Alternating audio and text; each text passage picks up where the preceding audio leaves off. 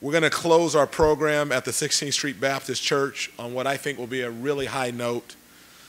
We will hear from the Dean of Mayors, Mayor Joe Riley from Charleston. He has a very successful career, graduated from Citadel, went on to South Carolina Law School, been mayor since 1975. 38 years. They say he's going to retire, so let's assume that's true. January 2016, he'll get 40 years. He deserves a round of applause just for 40 years doing anything.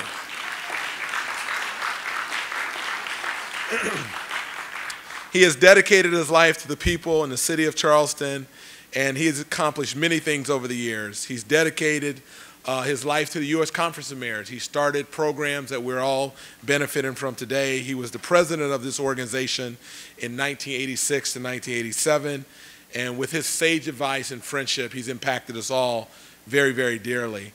But particularly important, as it relates to Birmingham and what we're commemorating, he has a very strong record on civil rights. Listen to this. In 2000, he led a 5-day, 120-mile march from Charleston to Columbia, calling on the South Carolina legislature to remove the Confederate flag from hanging from the domes of the courthouse in South Carolina. Absolutely. So not only did he call on them to remove it, he prevailed. The flag was removed from the Capitol Dome shortly after the march concluded. This is just one example. Let's give a round of applause for our mayor, Mayor Joe Riley. Thank you, Mayor. Well, thank you very much, Kevin, for your kind introduction and for your wonderful leadership of Sacramento and as Vice President, wonderful leadership of the United States Conference of Mayors. And I wore a bulletproof vest on the walk to Columbia, which made it a little more difficult and interesting, and one of the proudest moments in my life. Reverend Price, my fellow mayors, citizens of Birmingham, and citizens of our country. In 1963, I was 20 years old. I'd grown up in the rigidly segregated South. White-only water fountains, separate balconies and movie theaters for African Americans. Until I was in law school, did not attend any school, nor were there any integrated in South Carolina. I attended no schools with African American students. At noon on August the 28th, I was attentively or fixated at the television set in our home. My antenna was even more alert because my oldest sister had just gone to the hospital for the first grandchild of the next generation. No one had ever heard, few people in the country had ever heard Dr. King speak. They saw sound bites on television. And I sat there as this young Southerner who I might say had been troubled or wondered why my hero, Jackie Robinson, in the 50s couldn't have come to a restaurant in Charleston, or Hank Aaron when he played in the minor leagues in Charleston. There was a separate area for African Americans to sit. But as I watched Dr. King, he changed my life as he moved the world. 6 years later, I was in the South Carolina General Assembly as a young member and found myself unexpectedly becoming a leader on issues of racial justice. I was asked 12 years after that, in 1975, to run for mayor of Charleston, urged by African American leaders and white business leaders, a normal coalition then at that time in the South, as a bridge builder, somebody who could connect the African American community with the governance of our city and bring the white people in Charleston along as well. I was elected with 6 African American members of City Council and 6 white, the first time our City Council reflected the racial makeup of our city in its history. I believe that Charleston could not be a great city until it was a just city. I ran for mayor. I told my wife it would be 1 term. I honestly thought that. I didn't know how fascinating this job would be. But I ran for mayor for the basic goal of bringing our community together, achieving racial progress. In my 37 years as mayor, the citizens of Charleston have worked together with me and City Council to produce many wonderful achievements for our city, physical and otherwise, some bringing great fame to our city. But my greatest source of pride is my first goal, which is a continuing work in progress of achieving racial progress in my city.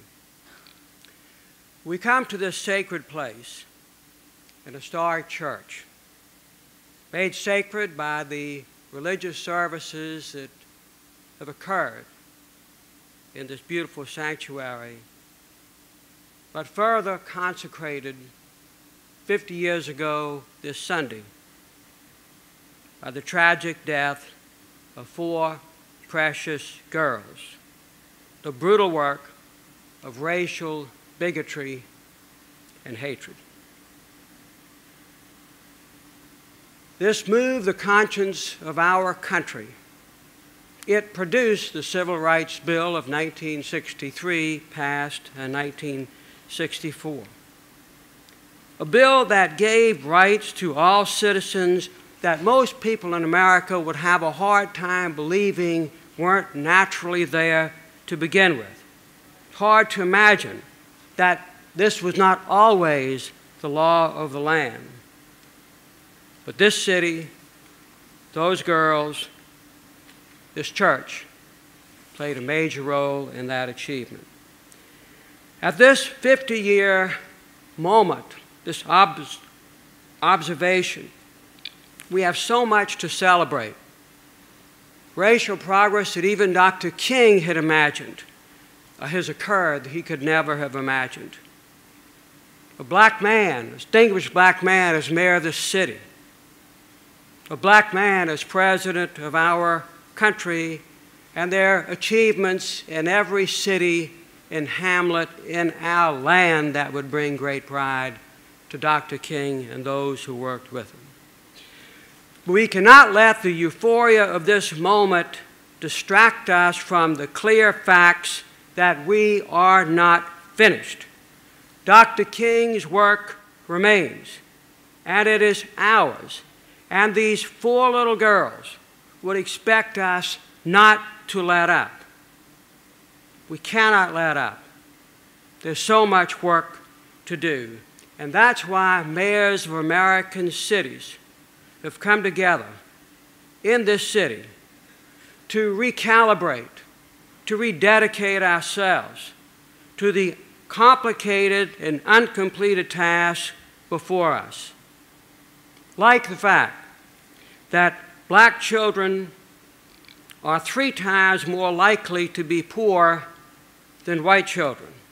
Like the fact that black children are twice as likely to die before the age of 1 than white children because of lack of access to health care.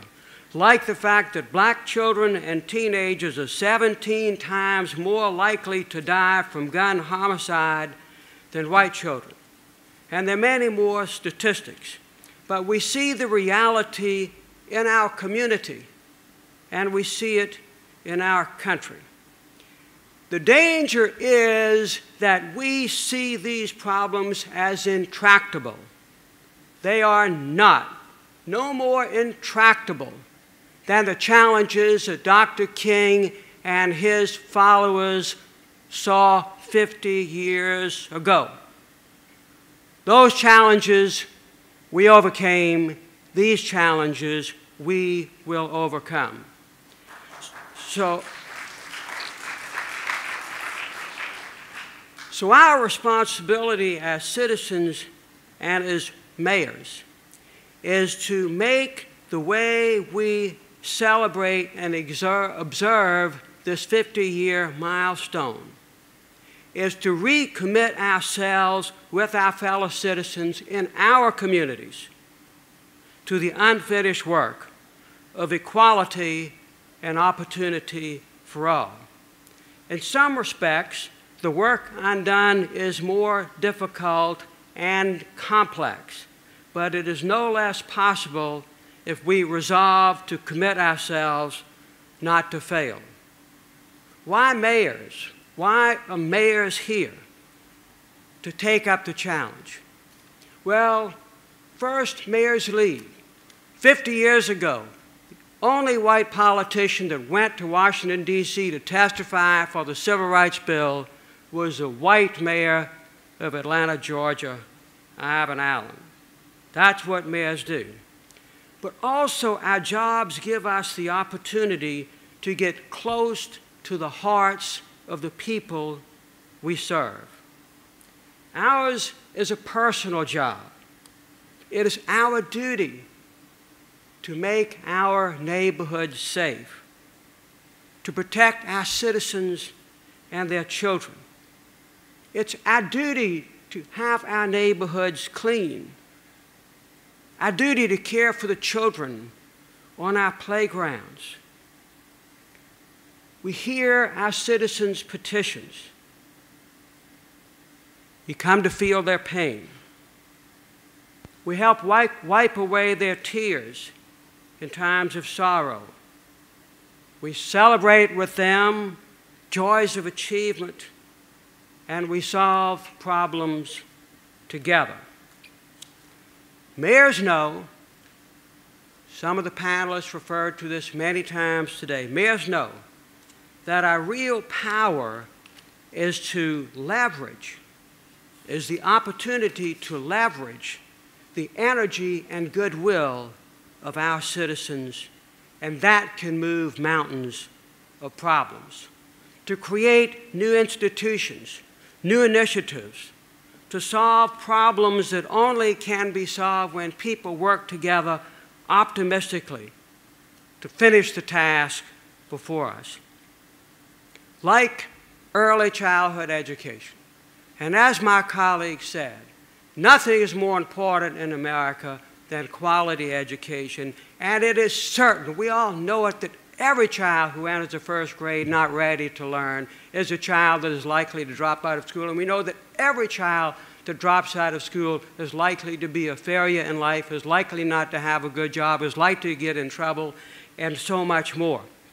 We need to fight for quality early childhood education and quality child care for every citizen in our country, and do everything we can to bring that about in our community.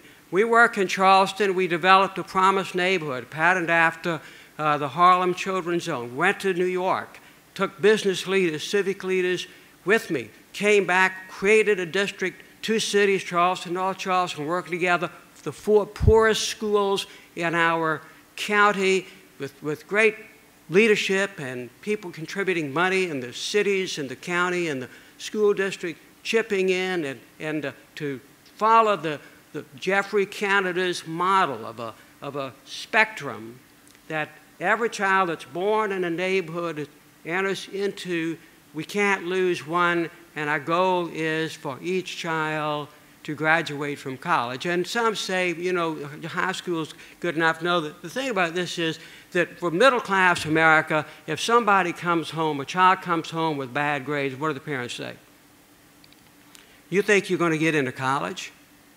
You're not going to get into college with grades like this. That's the goal for middle America. That should be the goal for every child in the inner city to graduate from college. Some may go to trade school, some may go to tech school. It doesn't matter. The goal should be that every child born in our cities, every child that's born in America, has the opportunity and feels they have the opportunity and is given the skills and given the wonderful intellectual challenge at a young age to be able to succeed in school. We worked with a philanthropist, created a private school in the inner city.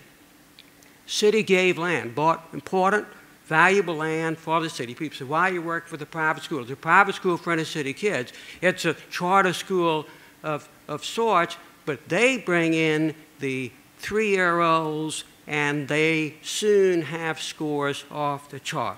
The most important thing we can do in America is fight for that and demand that of our national government and our state governments, and then put together initiatives we can at the local level. We want Charleston to be the mentoring capital of America. That's what we call it. Every child, bring in business people, city employees, volunteers, retired people, mentoring our kids. Give them that role model, lunch buddies, reading soulmates, reading buddies, working hard to increase literacy. The most important basic civil right in America should be the right to a quality education and the opportunities, I said, for a child to graduate from college. I created in the city the Mayor's Office of Children, Youth, and Families. The city of Charleston is one of the many cities that doesn't run the schools. That's the dominant form in America. We have an independent school district, but I created an Office of Children, Youth, and Families so that I would have another lens in front of me for every decision I would consider. In the lens was our community's children. And that and the board we created is leveraged enormous activities. We had the first day of school, 10,000 people there, most of them kids celebrating the beginning of school. Have to be committed to quality education. Our police department, our wonderful chief, saw that we had the challenge of a lack of hope of inner city kids. We have a summer school for inner city kids operated by our police department. It's wonderful. Go to the graduation. These kids have had experience and mentoring that they never had before, and at graduation, the inner city child hugs the police officer in affection and in gratitude. Building bonds. It was discussed earlier, the re-entry into the community from prison. This is a difficult challenge in our country because it's one of those where there are seams. No one owns it. You got the state prison, the state court sentencing system. No one owns it. They come back to the community. They've been in trouble. They've got a record. Probably don't have a GED at best. And then there is the horrible cancer of the illegal drug business that sucks them back into that, and they're back in violence, and they're back causing problems for themselves and our community. It's another important challenge for our mayors in our country to address. It's just one of those where no one sees it's their problem and it doesn't get adequately addressed. We need to recommit ourselves to quality, affordable housing. The national government has reduced its commitment to that. And a lot of people reasonably scratch their head, well, you know, why should we be involved in that? Just do the numbers. Tell everybody, do the numbers. Figure out what somebody at an entry-level job makes and got a couple of children, even when they have a spouse, they have an entry-level job. Do the numbers. And then find out what market rate housing they can have access to in a community. It's hard to be successful when you don't have a place to live. We must recommit ourselves to the minority and women business development and encourage that. We work hard on that in the city of Charleston to give people, it's about getting them on a ladder of success, getting them connected, helping give them a start. It's no quota, can't do that. It's just the extra effort to make it happen. We've got the biggest project in the city's history now, $142 million fabulous performance hall. 29% of that work is going to women and minority businesses all through a competitive process. We had one a moderate-sized job where the subcontractor lacked a state certificate, and they were qualified. So we sent a lawyer up to the hearing. Another contractor was arguing they shouldn't get the job, and someone said, why did Charleston send a lawyer 100 miles up to work on this small businesses? Because we're not saying we support the development of women and minority-owned businesses. We believe in it. It's so important. What the Conference of Mayors is doing through this meeting here, and what we will do in response to this 50-year anniversary, 50 years forward, is mayors are going to be challenging each other with best practices. The panel I heard today gave me great eyes. That's what mayors do. That's when we come together and when we have panels and meetings, an idea from Louisville or from Akron, from Rochester, from West Sacramento, from Birmingham, with creative people and mayors engaged in the community, and that's what this legacy of this meeting can be. Phase 2 of the civil rights movement is the unfinished business, the hard challenges. And you know, when you see the newsreels that we've seen recently of the events of 50 years ago, we see the leaders that we are familiar with. But then we see all the ordinary people that were there, working folks, citizens in the community, had courage and interest. They were a part of that as well. So we, working with the citizens of our communities, we can do the same thing. Remember what Margaret Mead said. Never forget that a small group of committed people can change the world. Indeed, it's the only thing that ever has. In conclusion, we all report to someone. We report spoken or not. We report to our spouse. We report to our children. We report to our parents, even if deceased. We report to constituents, individuals, or a group. We report to good friends. Spoken or unspoken, it's when we're doing something, working on something, it's like, will they be proud of this? Will they be glad I'm doing this? Will this make them feel fulfilled? Will this make them happy? In our 50 years forward work, I believe we should report to Carol Rosman Robertson. She was 14, a straight-A student, and an active member in the marching band and science club. That morning, 50 years ago this Sunday at 10:22, when a bomb exploded in this church. She and her friends were going to hear a sermon, The Love That Forgives. We should report to Carol Denise McNair. She was 11. She organized an annual fundraising variety show in her yard to support muscular dystrophy research. We should report to Addie Mae Collins. She was the 7th of 8 children born to janitor Oscar Collins and his wife. She loved playing softball. We should report to Cynthia Wesley, the adopted daughter of Claude and Gertrude, both teachers. She excelled in reading, math, and playing in the band. We report to them not as 60-year-old citizens in the city of Birmingham. We report to them now in the heavens. Let's give them, in the years to come, a good report. Let's give them a report that our country has a colorblind society. Let's give them a report that hope, real hope and opportunity is available for all the citizens in our land, of all colors, in all backgrounds, in all persuasions.